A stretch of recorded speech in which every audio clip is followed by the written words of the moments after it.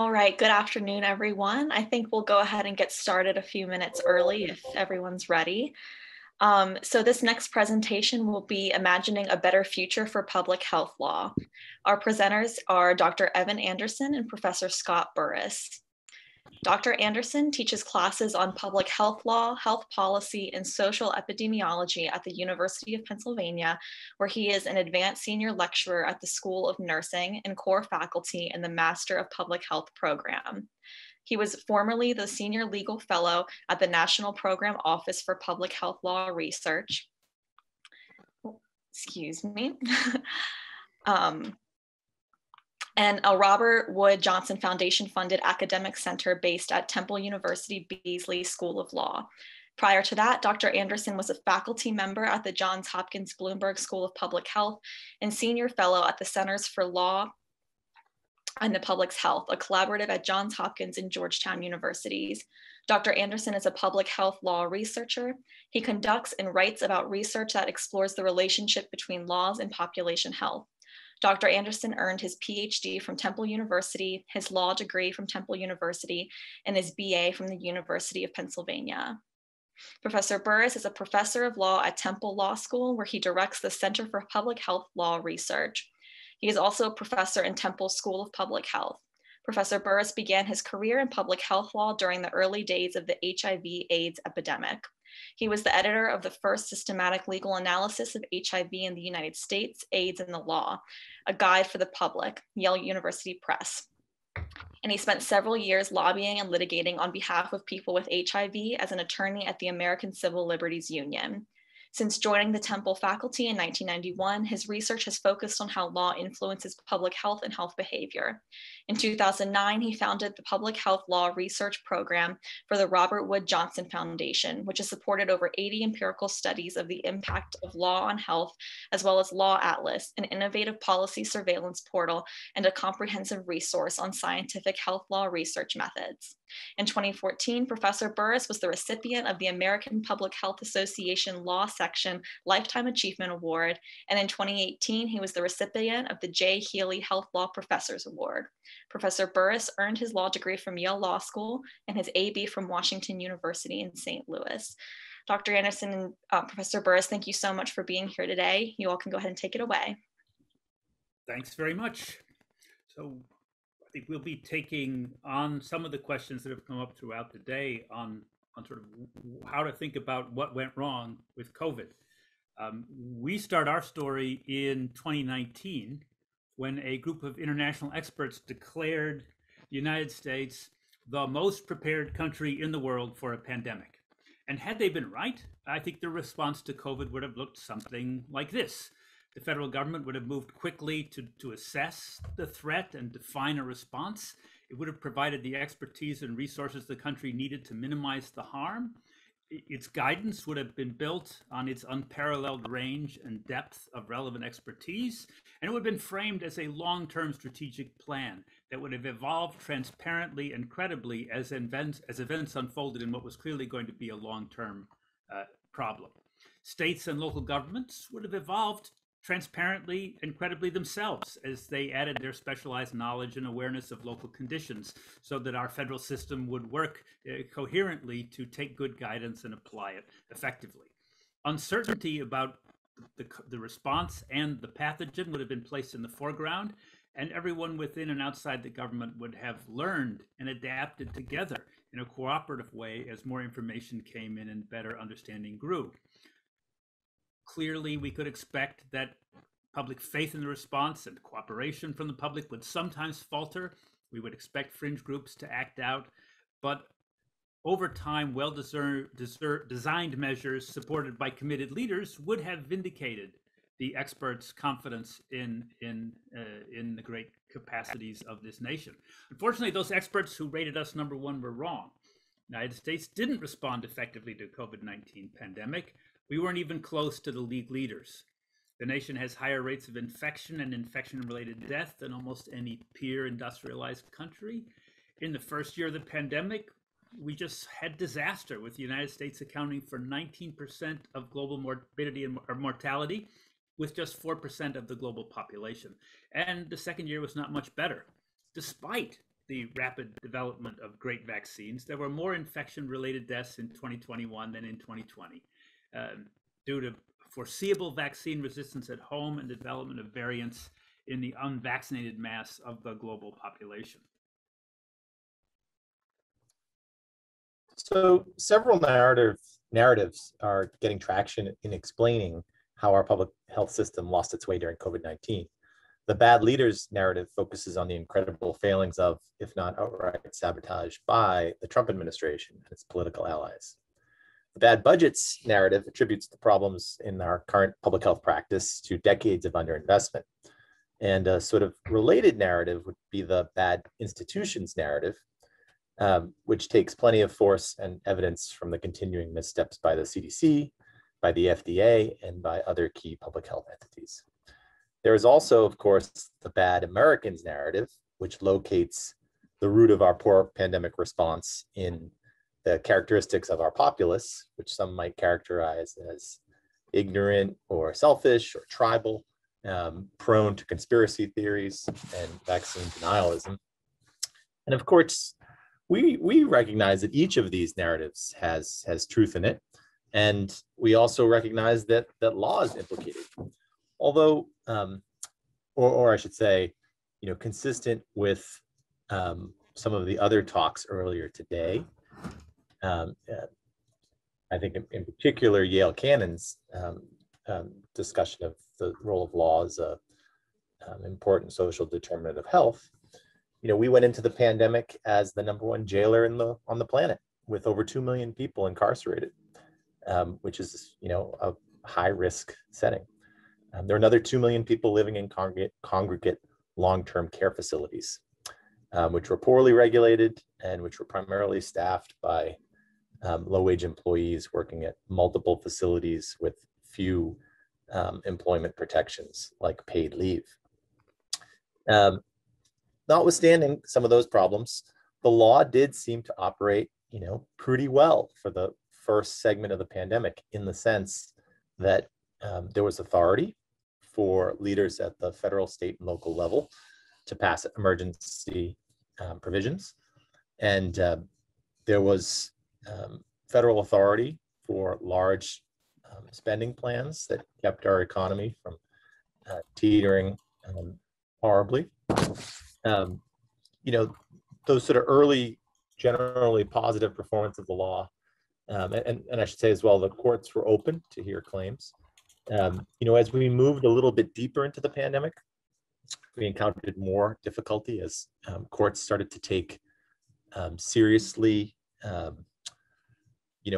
hysterical exaggeration of some of the liberty interests in things like mask wearing, and as they started to use the pandemic to advance pre-existing legal agendas of non-delegation and expansion of the free exercise clause. And of course, as we went along, legislation got more difficult.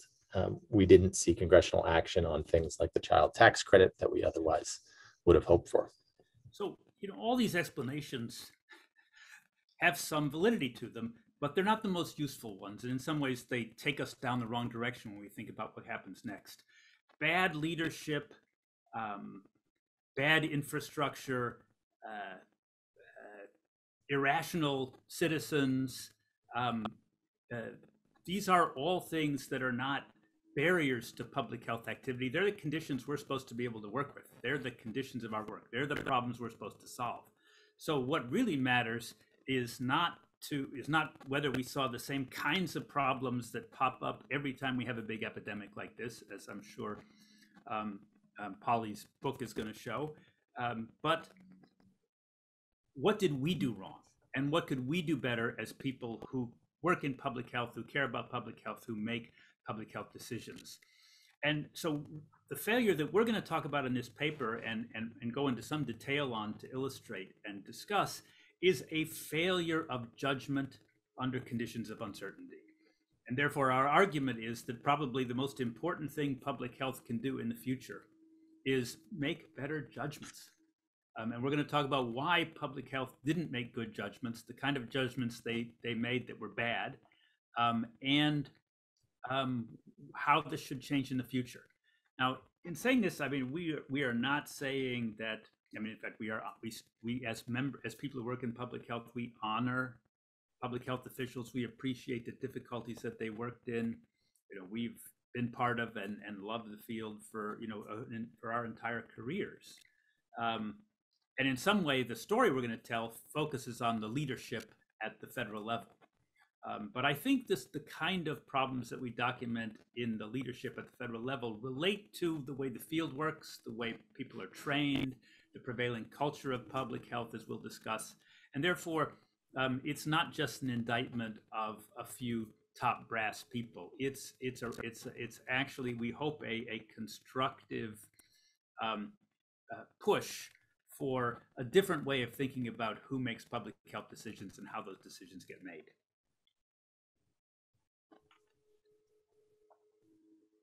So, we think of ourselves as part of what we call the transdisciplinary model of public health, which comes out of the fact that we were lawyers working within public health, right? In this model, what we do in law is not simply something that lawyers do and sort of do in front of or in the presence of people who are health trained or have public health training. We actually think that lots of the legal work in public health actually gets done by public health officials who aren't lawyers. They design the policies. They typically help write the policies, and they certainly provide the evidence to support various formulations of policy. They often do the advocacy or support the advocacy. They do the enforcement, and they do the evaluation. So all those key activities of law in public health are not the work of lawyers, or primarily the work of lawyers. But really, this idea of transdisciplinarity goes beyond law, because one of the things we've always admired most about public health was the sense that this was a field in which psychologists and economists worked with epidemiologists, that there were engineers and doctors, and not just a sort of narrow monoculture of science. We thought that when we talked about the science of public health, we were talking about actually a diversity of skills, methods, viewpoints, and theoretical frameworks, all of which were necessary to get good judgments in the face of very complex systemic problems and challenges like COVID-19. We had seen this, we'd been part of this kind of broad public health in dealing with things like HIV/AIDS, in dealing with things like road deaths and eradicating smallpox. And we had faith that this same kind of teamwork across disciplines and a sort of rich vision of the tools, the intellectual scientific tools of public health would get us through the COVID-19 epidemic. And frankly, we were disappointed. We don't think that's what happened. And so as a way of talking about what we think did happen, we're going to start with some fantasy, talking about what the response to COVID might have been like if it had sort of conformed to our initial expectations of what a good public health response should be. So go with us now in your imagination to Washington, D.C. and the office of Alex Azar, who right away, as we're just starting to hear about COVID, is, we hope, ready to lead us in an effective response. I mean, after all, they should be ready, or should have been ready, because they had just war gamed pretty much this exact COVID scenario in a tabletop exercise called Crimson Contagion. And Crimson Contagion had predicted that we would lose, we'd have 110 million infections, almost 8 million hospitalizations, and over 500,000 deaths before we got it under control. And that this would happen because the tabletop predicted there would be some real serious breakdowns in the public health response to that kind of pandemic. So what we would imagine as the first step in responding to a massive, potentially massive thing like COVID would have been a very serious sort of SWOT analysis of how we stood in public health. And we certainly have some strengths. CDC had huge credibility and huge variety. Beneath Alex Azar is the NIH and all its research capacity and Fauci capacity and vaccine development capacity. The FDA has enormous capacity for moving and testing drugs through the system. We have NIOSH, which could bring relevant expertise in engineering, particularly the physics of airborne transmission. And we had a strategic national stockpile of pandemic response equipment. In terms of law, ASAR could invoke the Defense Production Act to stimulate the production, purchasing, and allocation of all the essential resources we need. He also oversaw CMS, which had a lot of levers for coordinating healthcare delivery. I know we have a broken system; it's very detached and all those sort of things, but still, most public and private hospitals rely heavily on CMS.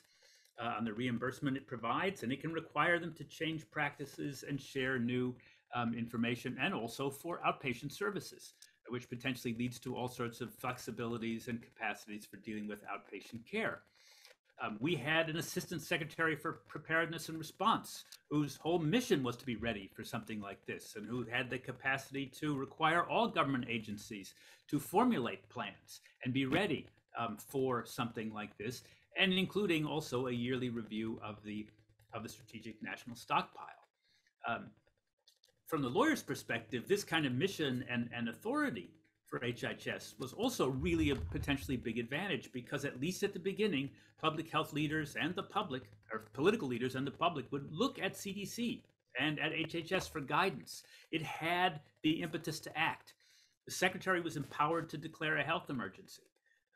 Taking advantage of that kind of authority, he could draw on not just his big government network, but also partner agencies outside the health system, outside HHS, and of course, really upon the lifelong scientific and professional networks that HHS staff would have with experts in other agencies and academia. Now, of course, we also would hope, and this is a crucial part of good judgment for CDC, that there would be an understanding of some of the limitations, some of the weaknesses that our system has.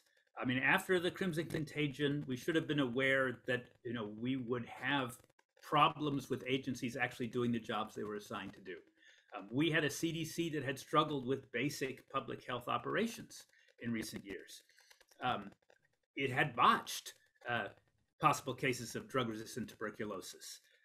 It had laboratories that had failed basic tests of competency in managing biohazardous material. There was longstanding concern that maybe the greatest brains in CDC had already perhaps been drained out. Of particular importance, we should have been, or as ASAR would have been aware, that the CDC produced a monumentally faulty test during the Zika outbreak by trying to add way too many bells and whistles to it. And even more concerning, at the time, the agency refused to disclose the test's fault or the availability of a better test. And they even punished CDC whistleblowers who brought that to light. This poor record should have been top of mind on in official minds, because one of the things we were going to clearly need for this outbreak were cheap, effective, mass-produced tests. Beyond the problem of testing, there was the problem of on-the-ground logistics. Gathering information from dozens or hundreds of health departments, passing information back, managing the border with actual personnel who could identify people coming in from China or from wherever else we started to say the threat was coming, and to manage the process of tracing them and tracking them and maintaining control via the state and local health departments. CDC has really not been doing this much and not been doing it well. It's been a long time since it was a groundwork agency. And really, it's not all that well designed to convene and lead other agencies. Its current director at the time was a virologist and lab researcher who'd never run a public health agency. Bureaucracy was a weakness. FDA, although it had powers to cut red tape and move things quickly, was a very ponderous agency that had never used its expediting authority under such high stakes or under such high scrutiny. And in fact, there was also some bureaucratic infighting between people in the administration, so that we had to sort of consider that some of the cooperation might not be forthcoming. We knew that there would be a shortage of materials. The strategic national stockpile had been depleted in 2009 during an influenza epidemic. It had only 12 million N95 masks in stock. It had a lot of stuff that was designed in anticipation of an anthrax attack or an influenza pandemic, and was not quite prepared for the contingency of a coronavirus. We also could tell, or should have known right off the bat, that we would be running into supply chain disruptions in a world of just-in-time inventory. And of course, if AZAR stepped back from HHS, they would know that the public health system isn't a health system, isn't a public health system, but thousands of state and local health officers who report to hundreds of elected officials and whose powers are conditioned by state and local politics. Healthcare is completely cut off from CDC operations by the org chart of HHS and by a century of practical separation between public health and healthcare. Any effort to mobilize this system, quote unquote, would have faced massively decayed infrastructure in at least two dimensions. One was the problem of transmitting health information, which in our system has gotten closer to the Pony Express than the World Wide Web. This was going to hamper tracking people and keeping in basic situational awareness, early efforts to control or prevent community transmission. But more importantly, this problem of poor data links really was reflected the larger problem of continuous cutting of health agency resources. There's just too many people with too few, with old and not sufficient equipment. A few Ebola cases had strained us. Millions of cases that we're potentially looking at for COVID would have been even worse. And of course, the society was, definitely going to present a problem. We have a lot of economic inequality, which means a lot of people working long hours in crowded conditions with few workplace protections, living in crowded settings, particularly low-wage workers who could not afford to miss a paycheck and who didn't have paid leave would be working regardless of how they felt. Basic services like healthcare and food distribution would depend upon low-wage, essential workers to keep them going, and yet they weren't well protected. Although the Affordable Care Act had reduced the uninsured, there were still, at least 30 million people who had limited access to doctors. And then, of course, there was national leadership. I don't think we need to say more about that, but clearly Donald Trump, as president, was not somebody who you could necessarily count on to take the rational, restrained public health leadership approach that would support, ideally, the work of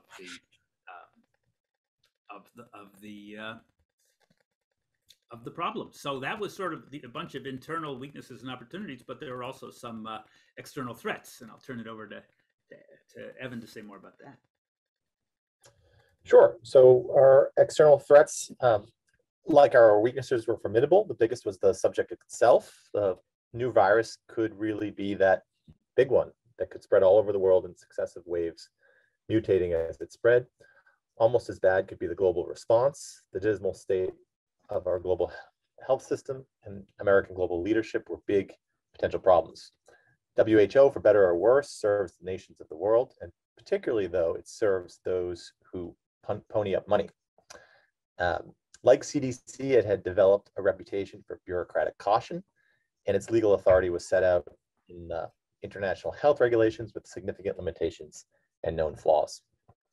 In theory, those regulations were meant to undergird cooperation among nations coordinated by WHO, but there was nothing in them to stop the panicked global leaders from letting loose a cascade of individual travel restrictions, which could quickly disrupt supply chains, as we saw.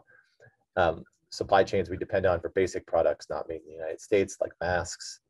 These could trigger economic and social effects of the sort that SARS and Ebola had hinted at in recent decades, but not at a scale seen in modern times.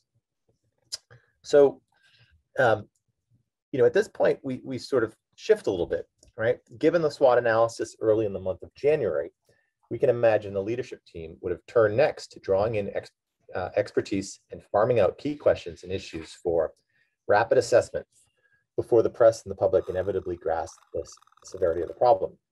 Rather than a few top people trying to plan based on whatever ideas happen to filter up, there would be working groups, the way we are reimagining this, systematically trying to get a handle on a wide but finite set of key issues. The composition and methods of the groups would be aimed explicitly at harvesting the benefits of transdisciplinarity and reducing the effects of well-recognized professional and cognitive biases. Secretary Azar and his leadership team would have had to consider how best to support and benefit from international cooperation. Taking advantage of the opportunity for significant international cooperation could inform membership on the working groups. But it went beyond working with WHO and other nodes on the global health network. It suggested a need to enlist entities like the Department of State and Defense, the United States Trade Representative, and United States Agency for International Development, to mobilize the diplomatic and financial resources to find common ground and forestall competition on travel restrictions, supply chains, vaccines, and medicine development. We envision an epidemiology group in our task force structure, which would explore the characteristics of disease transmission and progression. It was obvious at this point that we were dealing with airborne transmission, but was it really through droplets or by aerosols or by both?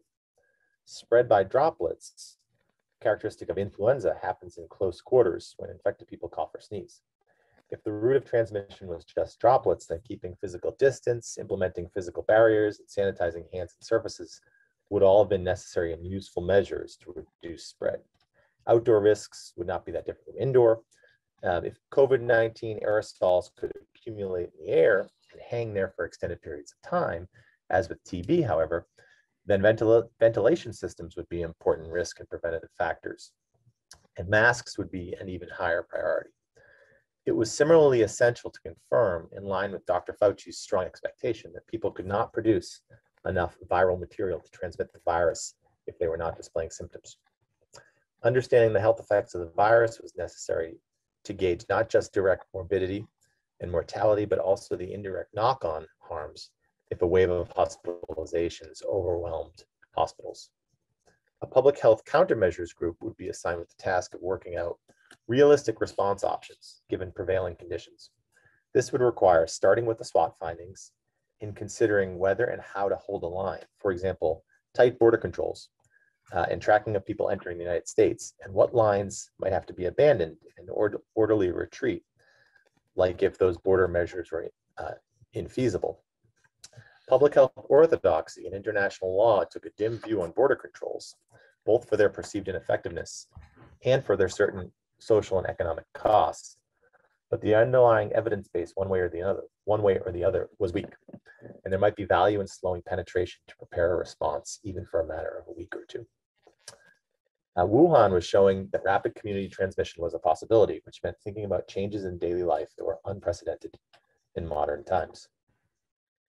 Crimson Contagion pointed to a problem of surging demand for basic medical supplies. Likewise, testing was a highly likely need, and vaccine would be indispensable if the disease broke through.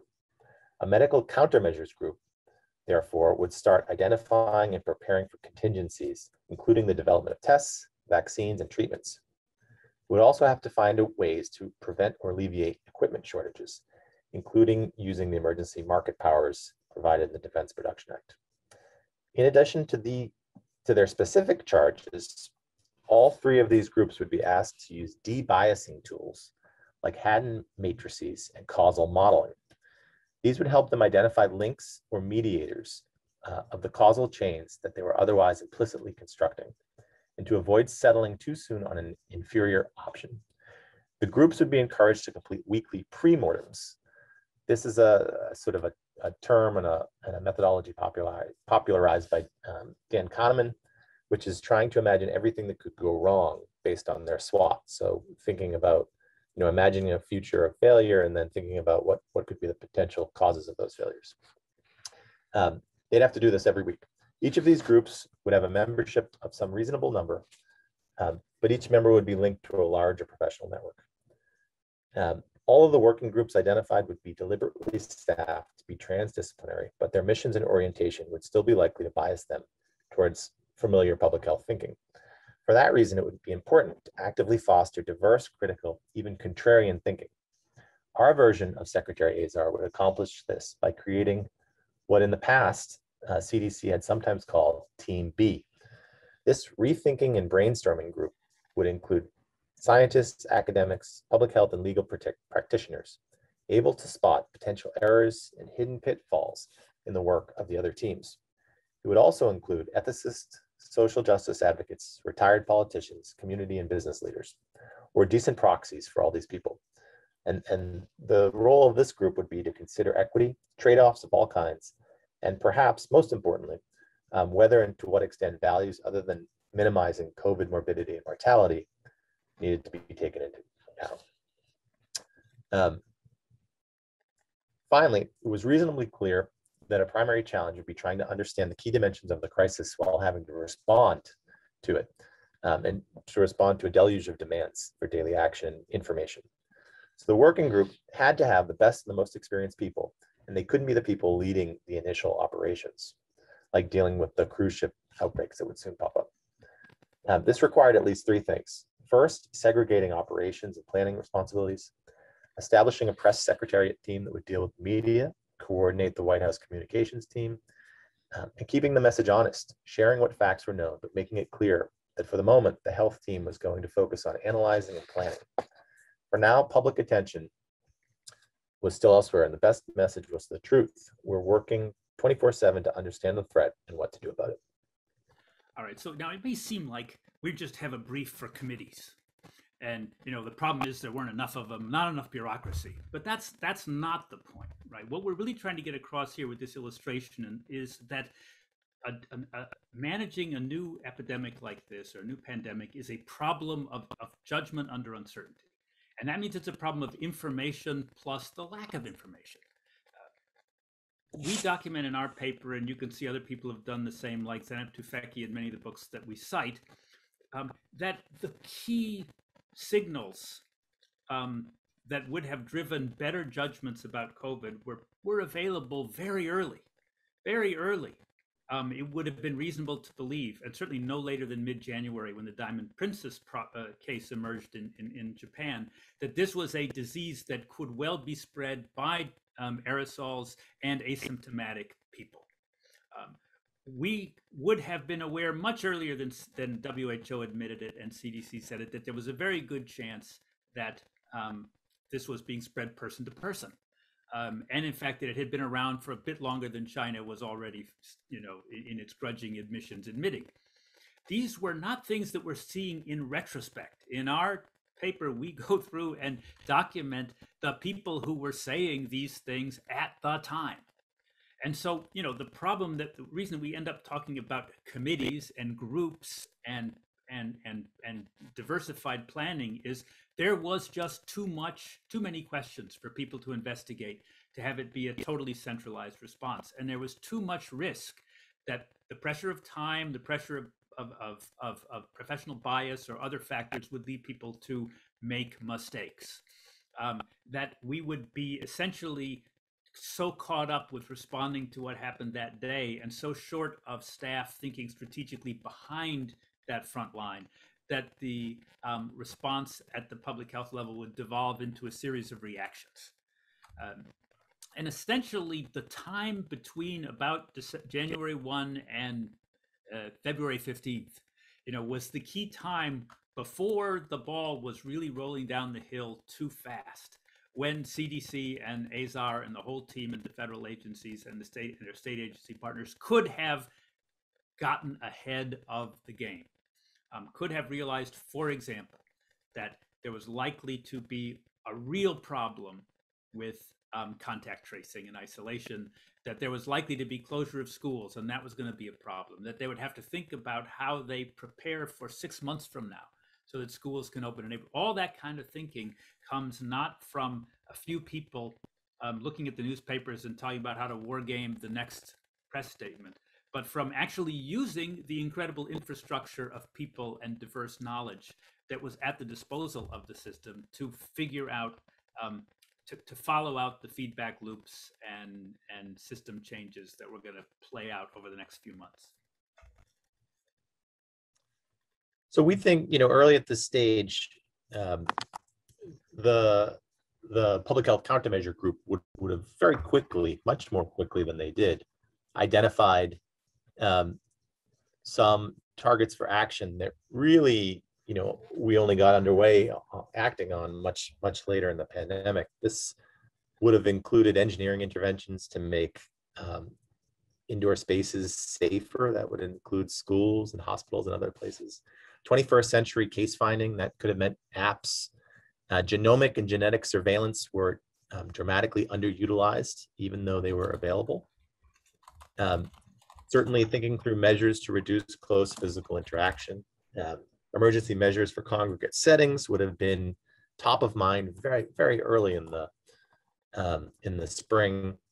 Of course, thinking through schools and masks and protections for workers, and then titrating all these, creating a coherent system based on local case rates so that you could conserve some of these measures and not deploy them in instances that were unnecessary. We think the medical and pharmaceutical working group would have been drawn much earlier to some of the problems that only came out later, which was fundamentally a lack of visibility into where actual supplies were in our country. They would have recognized that most of the production was overseas, that most of healthcare entities in our country rely on just-in-time restocking, which means that hospitals have very few reserves. They would have appreciated that borders were going to close and outbreaks would hit other countries, and that the supply chains were incredibly fragile. Hoarding would be an issue, not just by citizens with masks, but also healthcare systems. It was going to take time, and it was going to take money and guarantees to stimulate domestic companies to jump into production, because even just in the recent past, companies had created new production lines only to see demand shrink when epidemics didn't, expected epidemics didn't materialize. And of course, there was going to be a whole glut of new producers and manufacturers. There was a real need at FDA to be prepared to vet new products quickly and to address potential counterfeiting. All right. Much earlier on, we think it should have been especially clear that congregate settings were a much higher risk setting, and this again was sadly validated. It's really sort of inexcusable that there were no mask requirements for staff or residents, that there weren't any real testing requirements for staff and residents in carceral settings and in congregate long-term care facilities. So we think those, were screamingly obvious in March. As well, it was pretty clear that there were employees going from one long-term care facility to another, carrying the virus with them. That's something that CDC observed in that early study of the Seattle SNF skilled nursing facility. There should have been guidance on visiting, and that guidance should have taken into consideration not just the risk of infection, but also the very real and serious, potential harms of family members being disconnected from each other. Finally, we should have gotten much, more aggressive with rapid decarceration of non-dangerous, non-convicted prisoners much earlier in the pandemic, which would have prevented those carceral settings from being engines of transmission.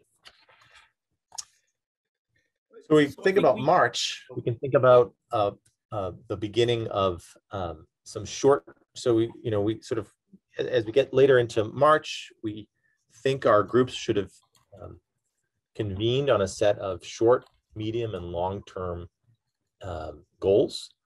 The short-term goals would have focused on manufacture and distribution of rapid testing. Right? It was very clear that we would need lots of tests, and we would need them to be available on a very low threshold basis. It was equally clear that we needed to have targeted density restrictions that would be tied to local spread. Masking indoors was, should have been a sort of a key part of the immediate efforts starting in March. Better attention to production and a long-term strategy for collaborative management of scarce resources like masks and ventilators was an immediate need early in the spring. And then, of course, by this point, there should have been more attention to a more systematic way of communicating to the U.S. populace that would be durable and that would reflect changes in uncertainty in the underlying evidence. Our medium-term goals would have focused on schools. So they would have, much of this action would have taken place in the summer, but it would have been looking forward to the fall. So, the summer should have provided plenty of time to get ahead in terms of thinking about outdoor school, enhanced engineering. We would have thought much more carefully about social and economic pressures so that the various stay-at-home orders or other sorts of interventions wouldn't have harmful effects on lower wage workers. And this would be important to prevent that harm, but also to promote compliance. Surely we could have and should have explored a emergency temporary standard for enhanced worker protection much earlier. We would have wanted NIH and NSF to take on more of a leadership role in coordinating research so that we didn't have a lot of small, inadequately powered studies creating findings that were impossible to actually provide findings of any significance. NIH and NSF would have worked together to identify the most important questions and to provide the resources so that they would be answered in a way that was valuable and policy relevant. We would have been working to provide and to make sure that there was an adequate system for assuring the production of the most key resources and that it was global. So that would be masks and supplies and starting to think about also the components of vaccine and tests. Scott, do you want to pick up the long range items? Well, I think what I want to get to here is I think we've made the point, and we make the point in the paper, that when you look back upon what happened, you see all these things that should have happened sooner and more effectively. And our point, and what we try and document, is this is not hindsight. That at the time, the kinds of decisions we're talking about could have been made, and the kind of responses we're talking about should have been implemented. And there were lots of people telling CDC and federal health leadership this. So the question is why? Why did it, take so long? Why did, for example, we not realize that the greatest moment for influencing, Pfizer and other drug companies about ensuring global access to vaccines would be at the beginning when the money and negotiations were on the table, not once they had got the money and made the vaccines? Why weren't we thinking long term? Why weren't we thinking of stages? Why weren't we recognizing that once we had a vaccine, we would have a huge problem with vaccine resistance, because we always have problems with vaccine resistance? Why did we not prepare and think longer about how you build support and maintain support for public health recommendations? Why did we not take that kind of stuff more seriously? Well, we describe this, we use this imaginary process and thinking about how people make good judgments generally as a kind of heuristic to make clear that good judgment is possible, and talk about what makes judgment good. First of all, diversity of input, diversity of decision makers, diversity of expertise are really crucial. Processes that address and cut down on bias rather than those that sort of amp up bias, the way we tended to see things. A long time frame, and the recognition that we couldn't think of the next 760 days of the pandemic as a new pandemic every day, that we had actually to think about where we wanted to be in week 10 and week 20 and week 30 and figure out what had to be done now so that we would be where we wanted to be. I mean, a perfect example of that is the possibility, had CDC recognized the limits, had CDC been able to recognize aerosol transmission, it would have then naturally have recognized the need for and the value of air filtration and air engineering.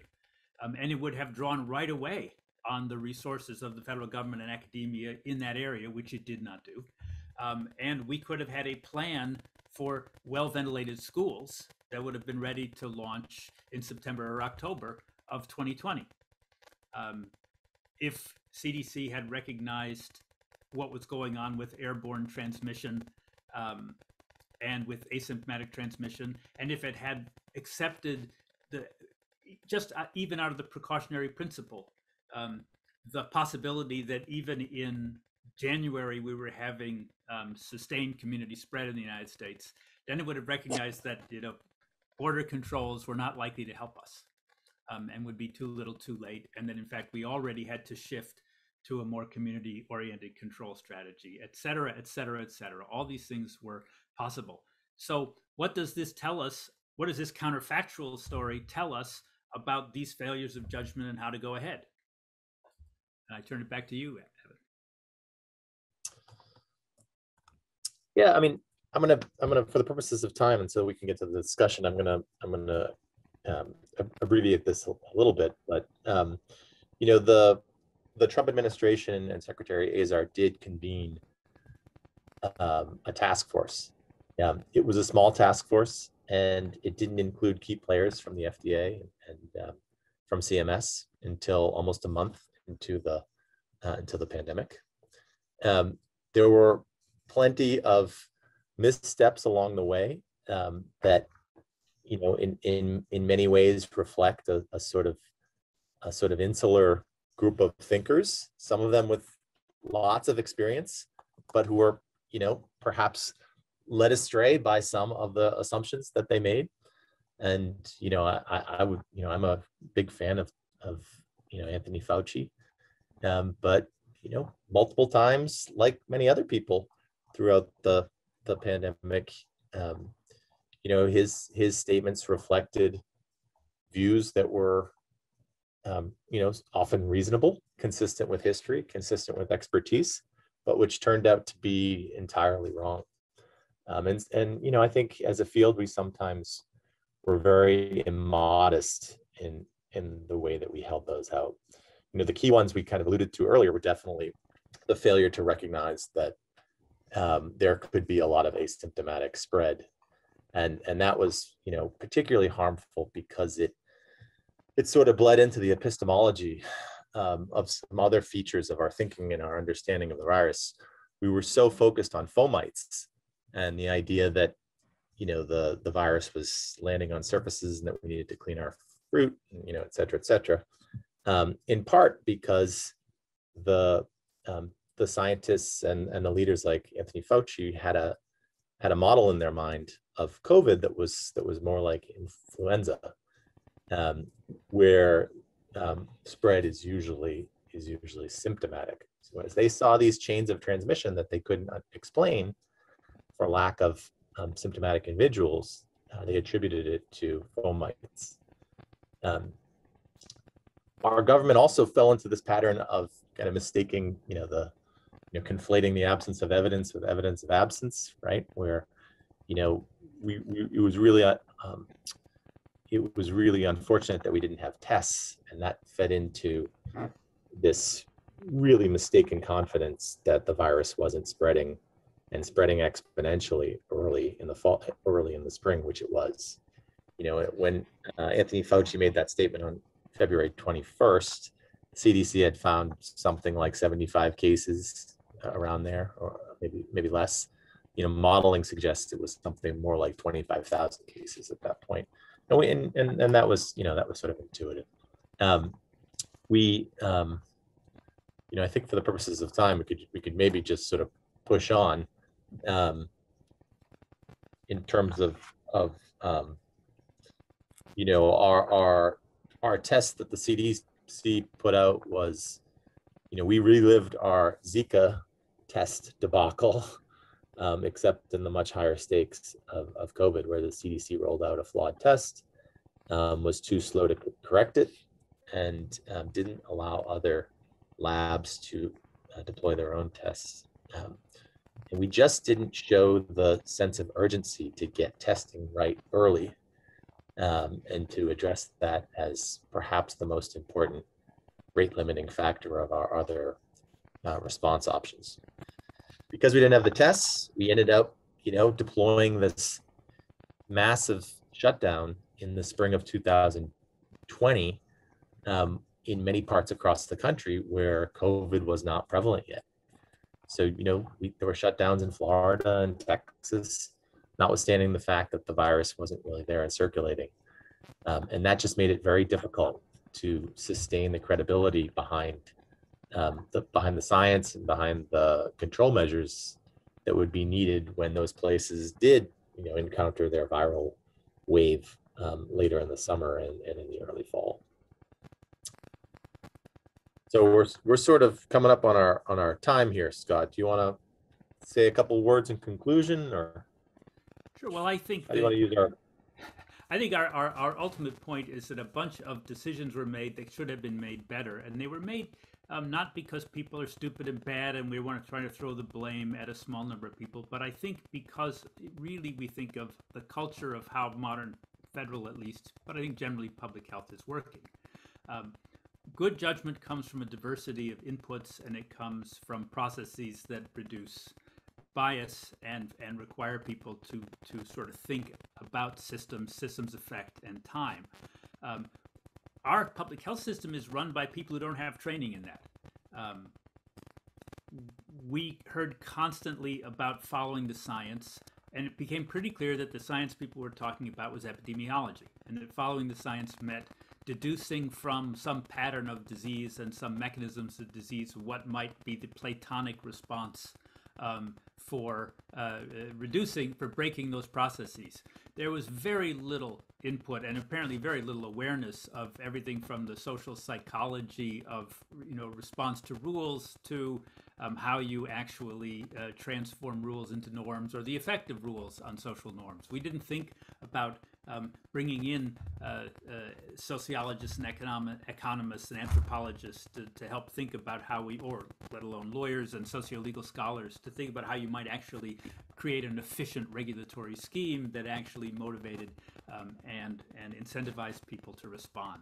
Instead, we just got these sort of things, as we're continuing to get these sort of, here's the newest rule, God knows why, God knows how it's going to be implemented. There's the authority for it, although that's increasingly being undermined. But not really the whole front end of law, the whole part about how you get people to comply with rules, and you make people support the rules and build legitimacy of rule systems. So, we understand, we don't think this is the only one. I mean, I think similar things are happening with the opioid epidemic and other areas where public health is not succeeding the way we would like it to succeed. We have to understand that training people in a hierarchical system, largely medical system and scientific system, where top brass gets deferred to and authority flows down, and there's a very rigorous but extremely narrow science, is the right culture for public health. We need a culture for public health that is much more diverse, and that means we also need a leadership in public health that's much more diverse. We might talk about transforming schools of public health into multidisciplinary schools of social problem solving. We might actually recognize that maybe we need an NIH Institute of the social causes of illness and misery. We have to talk about these changes because it's the system of how we think about public health and how we train people to work in public health that ultimately creates the people and the agencies that are there when the pandemic strikes. And we don't think that's a problem of rewriting the law. We don't think that's a problem of somehow the wrong authority was there. And we don't think it does any good to blame the politicians or the anti-vaxxers or any of the other things that get in the way of implementing good public health judgment. Making good judgments and implementing good judgments is the job of public health. And if there's one way you can say that public health broke down in COVID, that cuts across all the other difficulties and challenges, was that good judgments were not made, and the judgments that were not made were really poorly implemented. And that's really where the important lessons of COVID lie for us who want to do public health better in the future.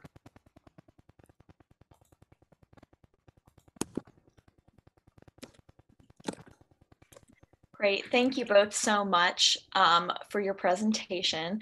We will now get into the Q&A portion for the remainder of the time. First question. A previous speaker argued for local and state governments, not the federal government, to lead disease control and prevention efforts. Your presentation seems to lean on the opposite end, in favor of federal agencies leading a lot of these efforts. Can those be reconciled? And how can local and state governments work with the federal government to control and prevent disease outbreaks? Well, I think the answer here is that we shouldn't overestimate structure. I mean, it is just a 200-year constant in America that we have a federal system, and epidemics happen all over the place, and sometimes somebody from the CDC comes in and helps, or the Marine Hospital Service comes in and helps San Francisco deal with this plague epidemic, and sometimes, it happens out of a local, the response is locally driven. I think that what we would say is that our system heightens the need for good judgment and effective planning, because you have a system that needs to be coordinated and aligned. If you have a diverse system of actors operating in the same space at the same time on the same problem, you have to have kind of a clear moon or sun, a star above them they're all kind of aiming towards. It's kind of providing insight and guidance to where they want to get, because they have to be able to coordinate autonomously. It's not top down, but it is top illuminated. And that is the role of the federal government. The role of the federal government and the capacity of the federal government is to set a sort of good plan in place and then support and help the many state and local agencies that are trying to carry out that plan. And I would just add to that, I mean, it's really important to have states and localities have the authority to experiment and make policy, because we can learn from that. But we also saw as a case study the failures of federalism with respect to scarce medical supplies. I mean, that's one instance where we needed the federal government to step in. It was incredibly harmful to have states, fighting for a scarce supply of resources. Coordinating research, has to play an important role.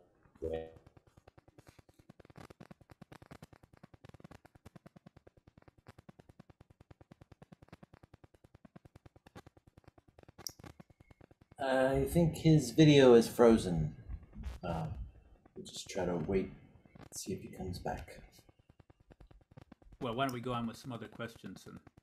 That sounds like a good plan.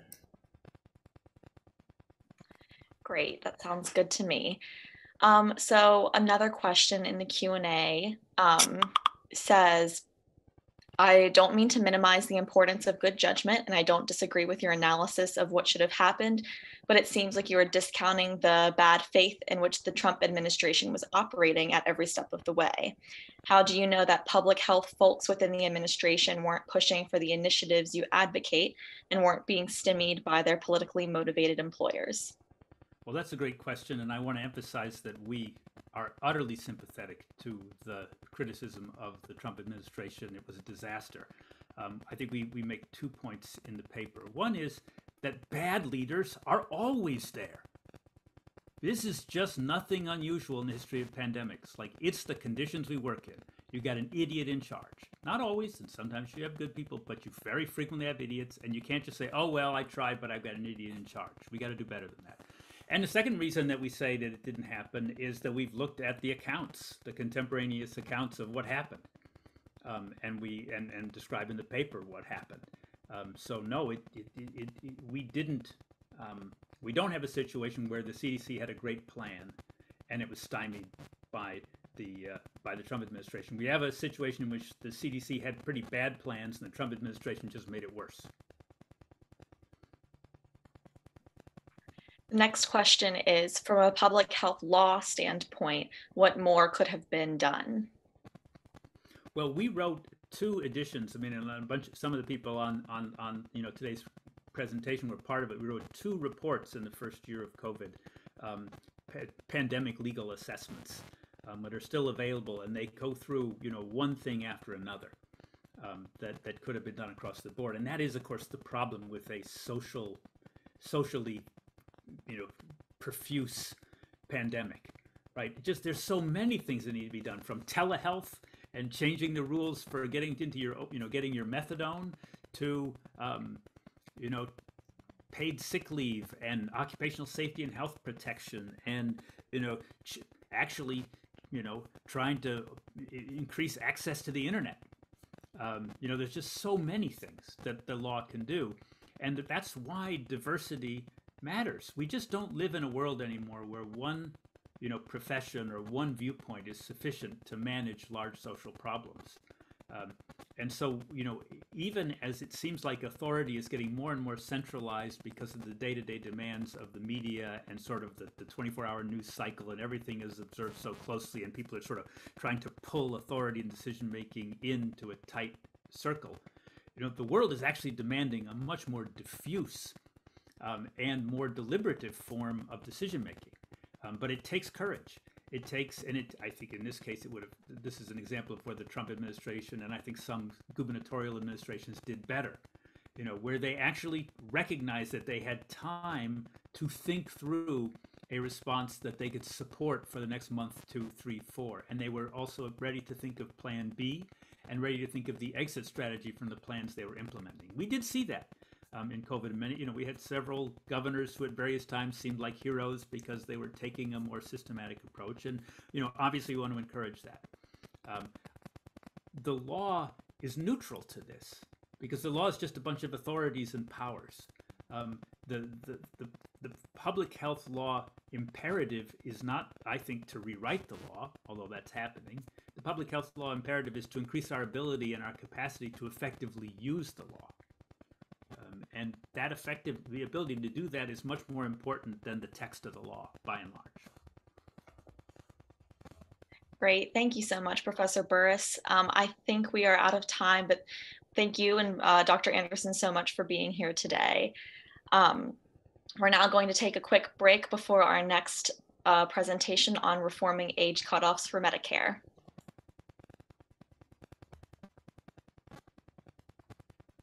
Thank you.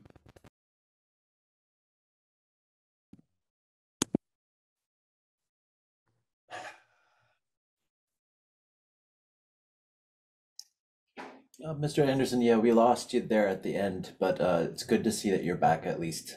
Thank you for everything. That was very frustrating. I'm so sorry. I don't know why that happened. I'm in a conference room in a hotel. I apologize.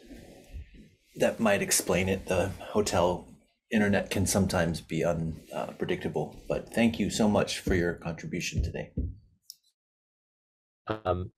Thanks to the staff. I know our piece is quite long and there's a lot of work, and you guys did a wonderful job with it. So thanks again.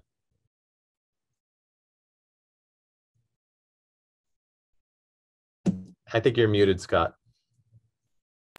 I was adding to your thanks and saying, go back and do your vacation now. Sorry, I lost you there. But, go out and play. All right. All right. Sounds good. See ya.